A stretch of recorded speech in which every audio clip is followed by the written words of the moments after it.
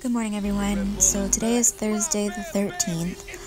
Tony and I are flying to San Diego later on today. I'm really excited and really nervous. This is the biggest meet of the year, or one of them anyways, and it's only my fourth powerlifting meet. And I'm going to be sharing the platform with the best lifters in the world. So I tend to put a lot of pressure on myself and try to expect like a lot out of myself, but I just have to remember to do what I know I can do, be smart with my attempts, and just give it my all. You can bet on this. I can't lose.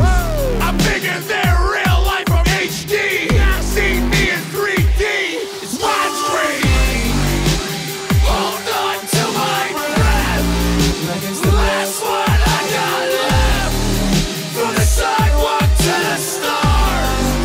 I'm never gonna settle. Hold on to my breath.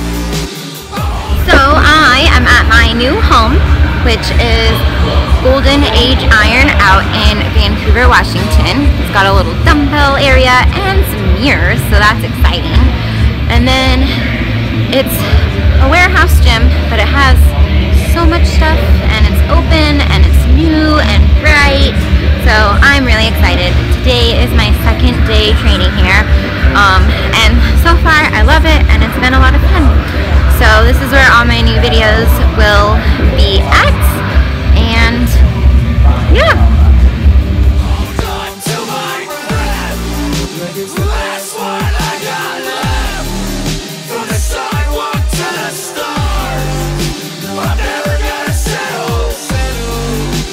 Hold on to my So my last meet was about 4 weeks ago, and if you follow me, then you know that I did not perform the way that I wanted to, but Tony said that generally after a really bad meet, you tend to have a really good meet because you work extra hard to fix anything that went wrong, and he's right. After that meet, I was ready to get back into the gym and work on the mistakes that I had made, and since then I feel like training has been going really well. I feel the strongest that I've ever felt. So I'm looking forward to getting on the platform. For the US Open, Tony is competing on Saturday, and then I compete on Sunday. So this peaking week has been a little bit different. So today, Thursday, is going to be my last little workout session, just doing really light work with all three of the lifts, and just really getting moving and getting some blood flow to my muscles.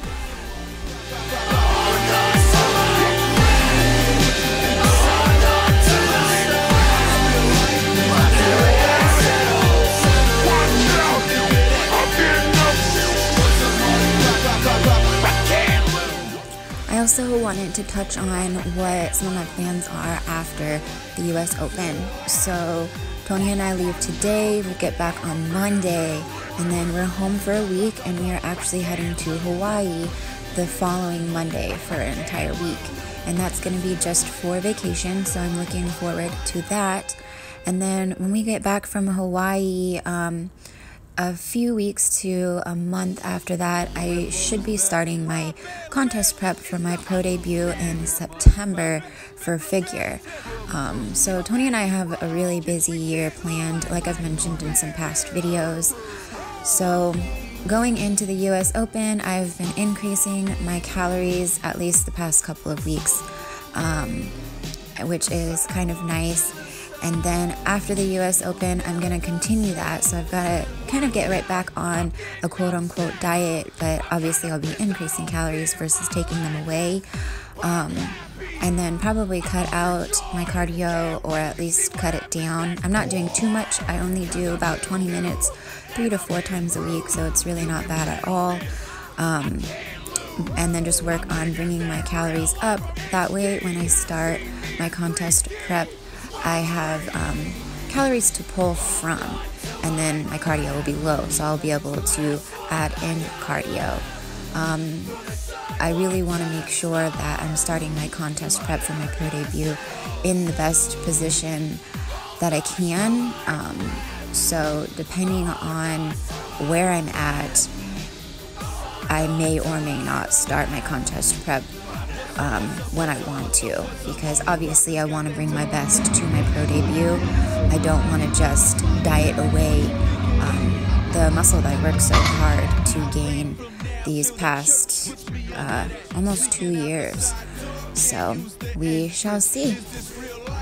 Or David at the dentist screaming, run, tell that homeboy, I'm next level, I'm Mike Tyson. As always, you guys, thank you so much for watching.